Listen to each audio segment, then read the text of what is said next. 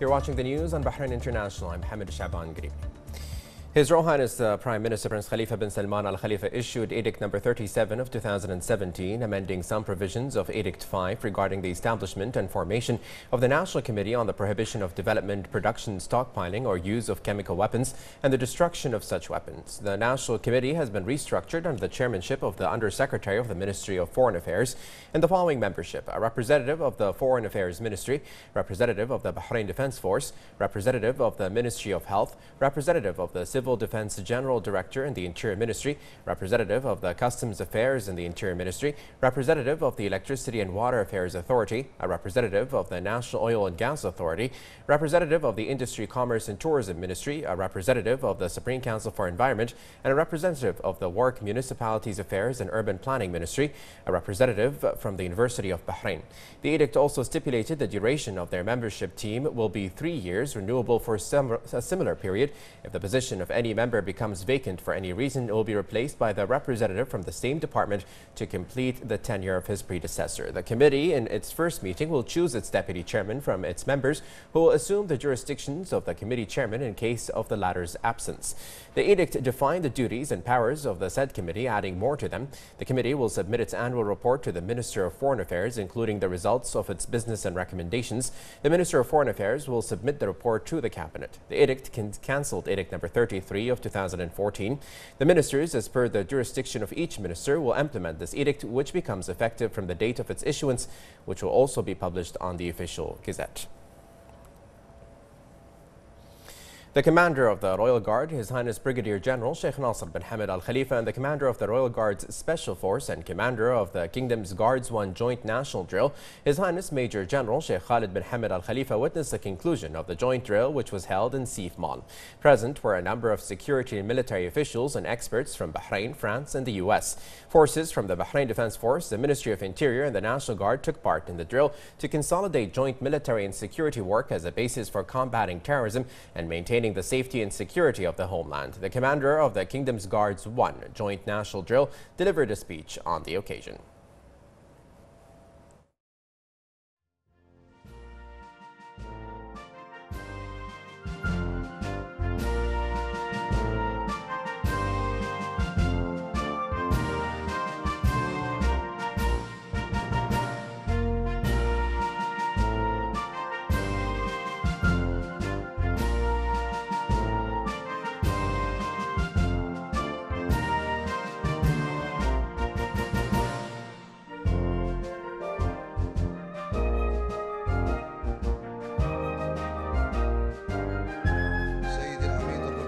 سمو الشيخ ناصر بن حمد آل خليفة قائد الحرس الملكي مدير التمرين الوطني حرس المملكة 1 أصحاب السمو السادة الحضور، السلام عليكم ورحمة الله وبركاته. بداية نشيد بدعم سيدي الوالد حضرة صاحب الجلالة الملك حمد بن عيسى آل خليفة عاهل البلاد المفدى القائد الأعلى حفظ الله ورعاه، ودعم سيدي صاحب السمو الملكي الأمير سلمان بن حمد آل خليفة ولي العهد نائب القائد الأعلى النائب الأول رئيس مجلس الوزراء، وتوجيهات سيدي صاحب المعالي المشير الركن الشيخ خليفة بن أحمد آل خليفة القائد العام لقوة دفاع البحرين في إنجاح التمرين الوطني المشترك لمكافحة الإرهاب حرس المملكة 1. كما أتقدم بجزيل الشكر والعرفان لكل من ساهم في هذا التمرين من قوة دفاع البحرين والحرس الوطني ووزارة الداخلية والنيابة العامة. لا شك بأن موضوع الإرهاب أصبح الشغل الشاغل لمعظم دول العالم ودول المنطقة بشكل عام ومملكة البحرين بشكل خاص. لذلك فقد تشكل مفهوم الإرهاب بمفهوم الجديد، مما جعل القوات المسلحة لهذه الدول تعي بشكل كبير أهمية إعداد وتجهيز قواتها لمواجهة الإرهاب، حيث أصبحت أساليب المنظمات الإرهابية جديدة ومبتكرة وأكثر احترافية. بنيت فكرة مركز مكافحة الإرهاب المشترك على توحيد جهود جميع الجهات المعنية بمكافحة الإرهاب من حيث تنسيق التدريب والعمليات والإجراءات بشكل يضمن تطوير أساليب مكافحة الإرهاب والوصول إلى احترافية العمل المشترك من أجل القضاء على آفة الإرهاب والإرهابيين في مملكة البحرين والحفاظ على سلامة مواطنيها وسيادة أراضيها.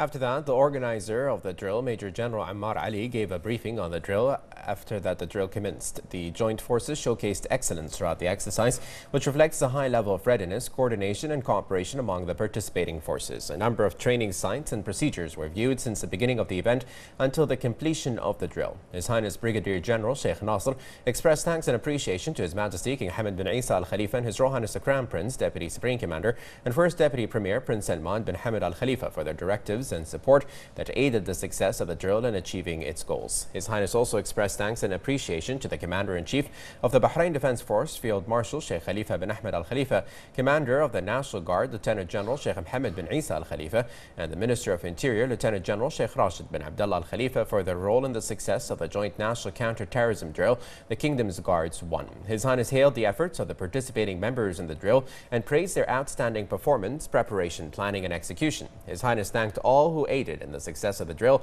among them the public prosecution as a legal legislator and the cooperation of the management of Seif Mall, wishing everyone further success for the benefit of the country.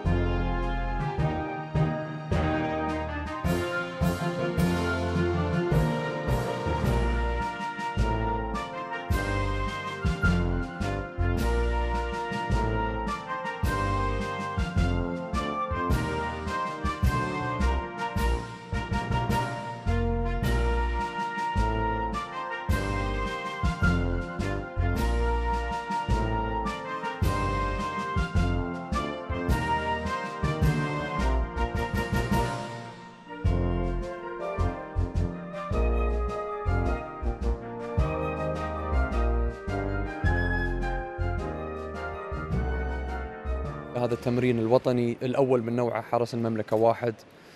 تمرين يثلج الصدر حقيقة لنا كمسؤولين أمنيين في مملكة البحرين. نرى ضباطنا وأفرادنا يطبقون على مستوى مشترك في جميع الأجهزة الأمنية موجودة في مملكة البحرين. هذا تدريب كان صار له مدة 6 شهور.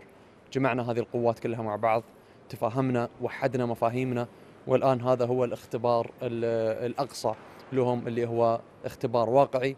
أفراد عمرهم ما شافوا هذا المنظر، ما كانوا يعرفون شنو السيناريو، لكن اضطروا أنهم يتعاملون معه بكل واقعية وكل احترافية الحقيقة من جميع المراحل، من ردة الفعل الأولى إلى الفرز القانوني والتشريع وإلى آخره من هالأمور. فهذه مراحل طويلة عريضة شهدناها اليوم، والحقيقة أقول لك جماعتنا محترفين ولله الحمد. طبعا هي فكرة استلهمناها من توجيهات سيدي حضرة صاحب الجلالة، أن الآن احنا أصبحنا نواجه الإرهاب بشتى أشكاله. ضرورة اليوم توحيد المفاهيم والاتصال والقيادة والسيطرة مع بعضنا البعض، سواء كنا قوى الدفاع، وزارة الداخلية أم الحرس الوطني. فهذا أصبح اليوم يعني واجب علينا أن احنا نقوم به، ما دام عندنا الوقت وما دام عندنا القدرة والطاقة. فالحمد لله جات الأمور بسلاسة بحكم القادة الموجودين اللي متفهمين الوضع هذا، الذين هم يفهمون هذا العمل. سهل لنا العمل والإجراءات كلها. فاحنا كتبنا جميع الأوامر الثابتة، وحدنا مفاهيمنا كلها، والآن اليوم تشوف أنت شيء صراحة نفتخر به من جميع الأفراد اللي طبقوا في مجمع السيف، طبقوا بشكل يعني فاق حتى توقعاتنا. طبعا بعد هذا التمرين هو مواصلة التدريب في مركز مكافحة الإرهاب، التطوير. وطبعا احنا كان عندنا مراقبين من دول عدة في هذا التمرين، وذو أصحاب خبرة عالية، راح ناخذ تقاريرهم وراح نبني عليها. فاليوم المستوى المحترف اللي انت شفته راح تشوفه ان شاء الله ملمع اكثر باذن الله. الحمد لله على انجاز التمرين بنجاح. حبيت ان اشكر سيدي جلالة الملك على دعمه للتمرين هذا ومتابعته الدائمه. وطبعا يعني التمرين هذه لولا القيادة العامة ووزارة الداخلية والحرس الوطني ولا ما كان استوى. والحمد لله بجهد ومتابعة قائد الحرس الملكي أعطانا الدعم لإنجاز هذا التمرين. أما بالنسبة عن أهميته كاختلاط القطاعات كلها، مثل ما تشوف أنت، احنا اليوم في هالتمرين يعني كقائد للتمرين ما كان يهمني التكتيك داخل المجمع كثر ما كان يهمني التنسيق. واللي هو بداية هالمركز هذه كان أساسه للتنسيق بين القوات والقطاعات. فالحمد لله هذا اللي أظهرناه اليوم، حسن التنسيق بين القوات والاتصال الدائم بينهم، وهذه كان جدا مهم بالنسبة لنا.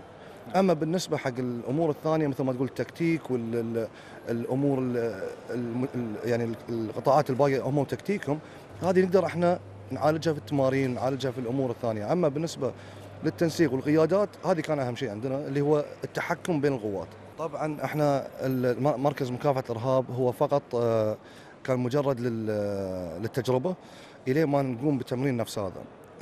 إن شاء الله إذا تمت الموافقة على المركز وتم التنسيق مع قوة الدفاع إن شاء الله، فبيكون المركز استمرارية التمارين المشتركة بيننا وبين القطاعات كلها.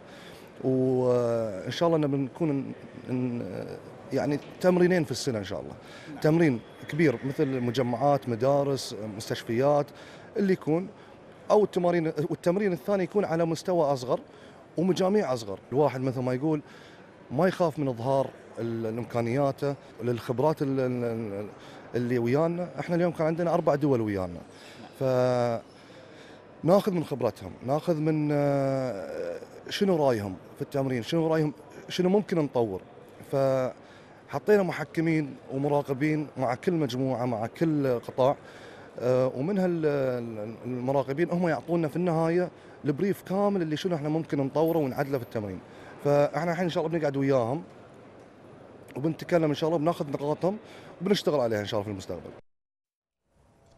Meanwhile, National Guard's Colonel General Khalid Urmaithi said that the Kingdom's Guards Drill 1 helps the different national security agencies in playing their specific roles in combating terrorism through working together. Any internal security or military agencies working in one country, they have or they should have one understanding to what happened. I should know how the BDF working, how the MI working. So this drill, I think, will set the rules, okay, how to deal all together in any circumstances coming here. You know, the counter or the terrorist, they have a different method, okay, and they think of something, nobody can expect. This is what we see, not just in Bahrain, we see it on all the world. Okay, so the agencies should work together on these circumstances, and inshallah, that any incident happened, when they are coming on the scene, everybody know his rules, how to deal, who's come first, who's come second, how they evaluate their communications, their work on the field. So this drill is first time coming, it's done in Bahrain, and from my side, I wish this drill to be, not just for the year, for the next years, because every drill, there are lessons coming from the drill. We learn it as an organization, either in BDF, National Guard, or NMI, and training is not stopped, because terrorists are not stopping to make the thing not as being expected, and I hope from my side that all successful for this training and drill. Thank you. Meanwhile, the Assistant Public Security Chief for Operations and Training Affairs, Brigadier General Hamad Mohammed Al Khalifa, said that the security officers must be equipped with the latest training requirements in order to be able to deal with different scenarios. He also highlighted the importance of drills to enhance the training capabilities of the Interior Ministry's officers in order to be able to further improve their work. Regarding the drills, yes, it's different situations, different crimes, different disasters. So we look around the world and we see what's going on new, what happened, we watch around, and then we train our people to deal with such crises. Even the Terrorism Act, it is a kind of crisis that we have to prepare ourselves. The latest Terrorism Act happened in Bahrain was the explosion of the pipeline, the Bahraini-Saudi pipeline, and the success of our people to control this matter and to treat it within around 2 hours. And this line is one of the most important pipelines in the world. This gives us an indication. It didn't come from nowhere, no.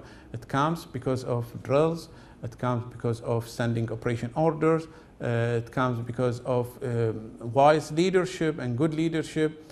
So we controlled the leakage, we controlled the fire, we evacuated the village, and we have zero injury or loss in people. So this is something we have actually to bring it to the public and show it everyone that we are capable of dealing with such a crisis, and this was a terrorism act. The first Deputy Chairman of the Supreme Council for Youth and Sports and Honorary President of the Bahrain Sports Federation for Disabilities, His Highness Sheikh Khalid bin Hamad Al Khalifa, expressed pleasure on the success of the Techno Disability Conference and Exhibition, which was inaugurated yesterday under the patronage of His Highness Sheikh Khalid. The event, which coincided with the International Day of Persons with Disabilities, was held to identify modern solutions for people with disabilities. The conference was organized by the Media Office of His Highness Sheikh Khalid in cooperation with the Bahraini Sports Federations for Disabilities. His Highness noted the wide participation in the workshops held in the field of modern technologies, adding that the event aims to underscore the importance of providing support to people with disabilities. Sheikh Khalid expressed pride in the energy and abilities of people with disabilities, stating that they are a model of perseverance and determination. He added that more initiatives will be launched to meet the aspirations of people with disabilities and further develop their abilities. The MICAT conference was held in Bahrain for the first time today, organized by Euro Petroleum Consultants and BOPCO in cooperation with the National Oil and Gas Authority. More in this report with Shoga Mohammed. Following the success of the BBTC MENA conference, the MICAT 2017 conference was held today. The Minister of Oil expressed his deep happiness in the embrace of the Kingdom of Bahrain, the first version of the series of conferences of the Middle East Catalyst Technology Conference, in regards to the good reputation enjoyed by the Kingdom on the world level in the conferences and event industry specialized in this area. This conference is about catalysts. They're an important part of the refining industry and the petrochemical industry. Constant developments have always been an important task in making sure that the economics of refineries get better, and basically they are used to convert crude oil and other feedstocks to more valuable products. And yield is an important factor of catalysts. Of course, they're made of precious metals, some rare earth metals as well. Those are regenerated. That's an entire industry as well. All of that is being discussed today, and BOPCO, of course, is a big consumer of catalysts in both its FCC unit and the future expansion that will come.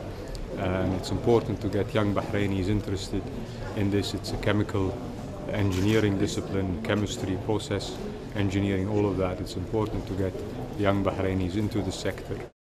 Many participants attended, from specialized technicians and engineers from various local, regional and international companies specialized in the field of catalyst markets, as well as the presence of a number of researchers and scholars in the specialization of the different countries of the world. Today is the inaugural event. It's a MICAT, it's a Middle East Catalyst Conference, so it focuses on catalysts, whereas BBTC was more on technologies.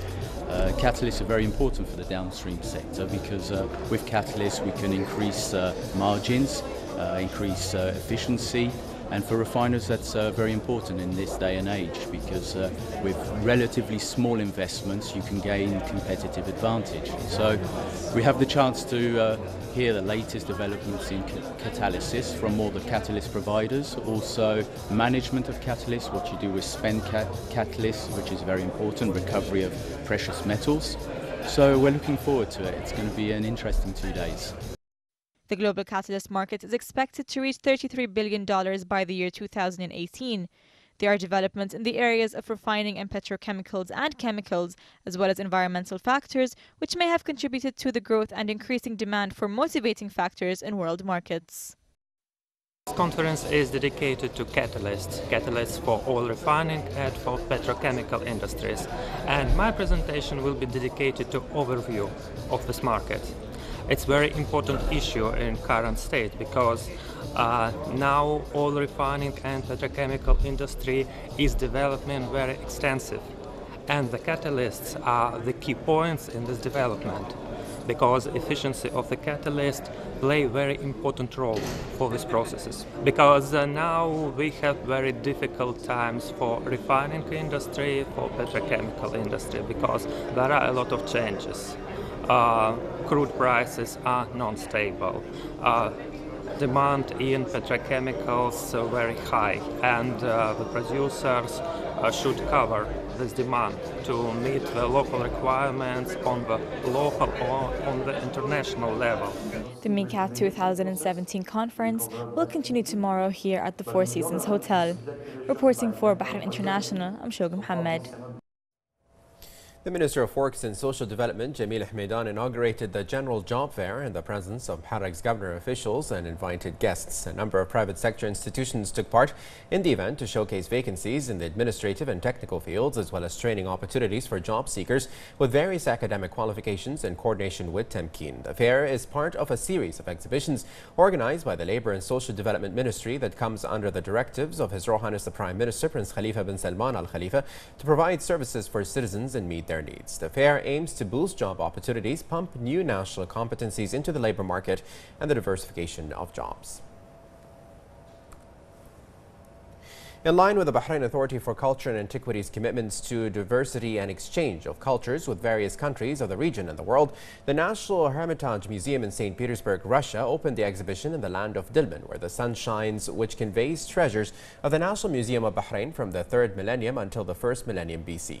BACA President Sheikh Hamay bint Mohammed Al Khalifa, a number of senior officials in the cultural sector of the Russian Federation, and a group of diplomatic, cultural, and media figures were present. Sheikh Hamay expressed pleasure in showing the world the treasures of Dilmun and its historical significance dating back to the important era and a civilization that settled in the island for thousands of years. She added that the opening of the exhibition affirms the important role of culture and its importance in defining Bahrain's true identity. The exhibition included a collection of permanent artifacts belonging to the National Museum of Bahrain and contains some of the most important artifacts that have been found over 60 years ago by the archaeological works in Bahrain.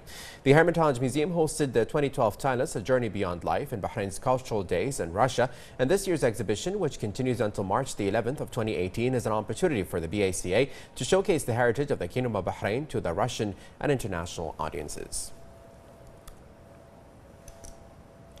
The United Nations Women's Bahrain Program Office was officially inaugurated today in the presence of the Under-Secretary General of the United Nations, Executive Director of the UN Women, Phomzeli Mlamgaka, and the Secretary General of the Supreme Council for Women, Halal Ansari, at the UN House in Manama. Ansari delivered a speech in which he affirmed that the inauguration of the office in the Kingdom is a result of the efforts exerted by Her Royal Highness, the wife of His Majesty the King, President of the Supreme Council for Women, Princess Sabika bint Ibrahim Al Khalifa, in empowering women. She reiterated the Kingdom's commitment to implement the program of the UN Women in line with the United Nations 17 Sustainable Development Goals, particularly the 5th goal regarding gender equality and women empowerment. For her part, the Under-Secretary General of the United Nations hailed the achievements of the Kingdom of Bahrain in the field of women, expressing hope that the newly inaugurated office will reinforce joint cooperation regarding various women issues. We're actually very happy and glad for the opening of this office in the Kingdom of Bahrain, and it comes in line with Bahrain signing a memorandum of understanding with UN Women a year ago. So this office is here today to look after this memorandum of understanding and to follow up on all the programs and the activities that we share with UN Women. Well, firstly, we're so glad that today we are opening our office, UN Women's office in Bahrain, which does not mean that we have not been working here, but now we're formally and officially here with an office. We are going to be participating in supporting the very ambitious and important program of the government of Bahrain as part of the United Nations. We are focusing on women's economic empowerment. We are focusing on mainstreaming gender with a focal point in every ministry. We are focusing on gender responsive budgeting, and we're focusing on ending violence against women. We are here also at a time of 16 days of activism, which is a global campaign. Every country in the world is recognizing the challenge of violence against women. The campaign starts from the 25th of November to the 10th of December. So Bahrain was chosen this year as one of the countries that we will visit so that we can have a discussion with the partners on how we could work together to end violence against women. And I'm very happy that as we come here, Bahrain is looking at collaboration on how we could use statistics to track the incidence of violence against women so that we can know exactly where it occurs, why it occurs, and how we could stop it. Today is a historic day for Bahraini women. Not only did we celebrate the Bahrain Women's Day last week, but the opening of the UN Women Coordination Office or Program Office here in Bahrain came after the signing of a memorandum of understanding between the UN Women and the Supreme Council for Women. This office is going to oversee Her Royal Highness Princess Sabika bint Ibrahim Al Khalifa's Global Award for Women Empowerment, which was launched recently, just last March, at the CSW in New York. Takatif is one of the most important ingredients in women empowerment in Bahrain, and the National Institution for Human Rights highly welcomes this initiative between the Supreme Council for Women and the Ministry of Interior. We also commend and highly welcome all the efforts by the Supreme Council of Women under the leadership of Her Royal Highness Princess Sabika bint Ibrahim Al Khalifa, spouse of His Majesty the King, and all of the efforts taken from the or by the Supreme Council for Women with other official and non-official entities. It's coming at a very timely moment, and as I've said before, it's not only to work with and for Bahraini women and girls, but also to take the experience that Bahrain has done to the world. We all know, before even the creation of UN Women, Bahrain has been working to foster the rights agenda for women and girls in the kingdom for the past 100 years, and it's just about time that we take it to the world.